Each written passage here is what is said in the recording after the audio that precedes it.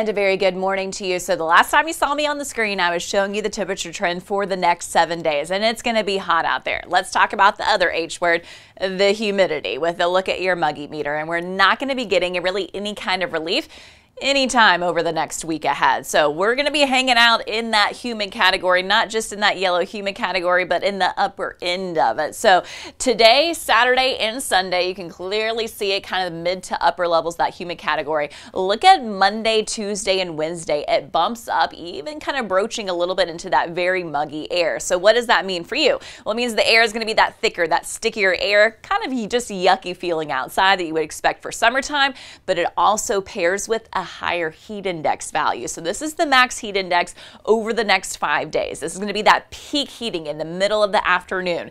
99 today and tomorrow. So generally heat index values this afternoon, mid to upper 90s are going to be possible. Sunday kind of crusting right to that triple digit mark at 100. But because of that bump up in humidity that we're expecting early next week, those are really when those numbers are going to be going up as far as the heat index goes. 105 on Monday, 105 on Tuesday as well.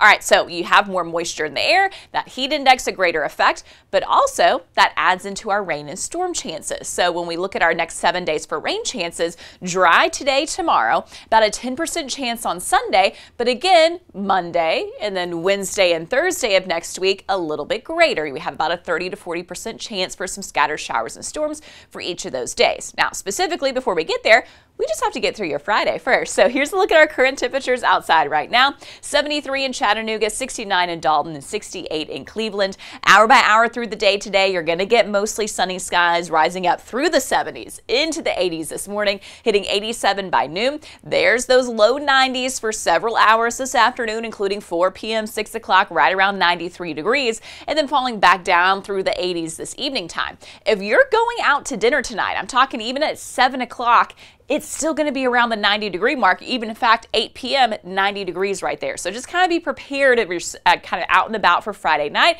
It's still going to be hot outside during the early evening hours. Now, you don't really have to worry about any kind of rain chances today. We're seeing certainly on the clouds and radar map. Radar is completely dry. A few clouds showing up here and there. That's that milky white color showing up on the map. But much of the Tennessee Valley, the southeast, all the way up to Ohio and Pennsylvania, completely quiet conditions. That's that high pressure ridge that's in place.